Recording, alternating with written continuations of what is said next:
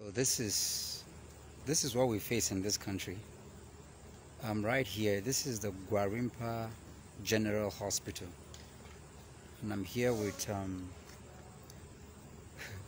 two of my staff. Since the beginning of this morning, we had a guest because we run hospitality business, and that's what we do. So this lady got sick, and we had to take her to the hospital. First of all, we always report all our guests to the divisional police headquarters, and we did that. And a business lady that came in, and of course got really ill, that she couldn't stand, she couldn't sit, she couldn't do anything.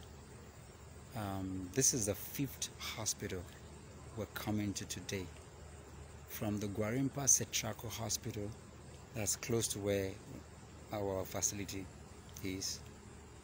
If you look right here, she is in the ambulance. She's lying right behind me in the ambulance. Yeah, and we have to pay for every trip to National Hospital, to Gwarinpa Hospital, to Setrako, to all the hospitals we have been today. It was at National Hospital that I lost my cool, because there, in each of the hospitals, we were told that there's no bed space. And even though they could see that this lady, who is in her early 60s or late 50s, she can't sit, she can't stand, so she's in a stretcher.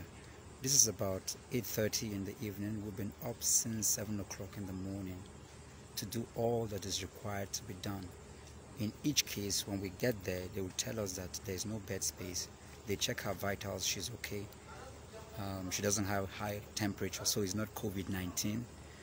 But we are told to go home. After I finish raking and shouting, because we are not trained, we're not medical people, and we can't take care of sick people. And she can't go back to the hotel because there's no way, we just can't take care of her, because she can't move. So you know what happens, everything is done on herself. But here we are, we have been turned back, including National Hospital, Abuja. Don't get sick, because it's a very crazy time to be sick in Nigeria. You are on your own. I'm speaking right now. This is Gwarinpa General Hospital. This is where we are. Yeah, this is where we are.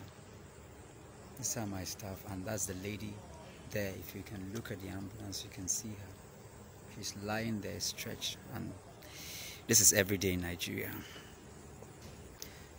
You're on your own, just don't get sick. Nigeria is the only place that when you go to the police station and you report a case, they'll tell you that you're on your own. Armed robber came to your house, you need to sort it out yourself. You go to the hospital, you complain to a doctor, they are looking at us, they didn't even care. It's like, in Nigeria, we're so used to darkness. We've seen people die too much. It doesn't even make, it's like 81 people dying in Maiduguri, or 51 people dying every other day in the middle belt of Nigeria. It's not a big deal. They really don't care, because it's just another number, it's another statistics. But how do we keep living like this? I'm so drained and tired. The reason why we're here right now is because she's in this ambulance. The second ambulance just took the COVID-19 supposedly patient who just died. The driver took the guy out, because we've been to 5 different places, and we had to return here for him to go and dump the person wherever it is, maybe at the CDC or whatever, I don't know. Then we are waiting for him. He will come back. I don't know how long that is going to take, but we are still here. Once it's done, then we will find our way. I just made an arrangement now with a private hospital in Gwarinpa, where we'll go and pay maybe 10,000 every day. It's not somebody, I don't know her from anywhere. It's not like I know her. She's broke and she doesn't have the money. But this is what we have to do every day. Nigeria will hail thee.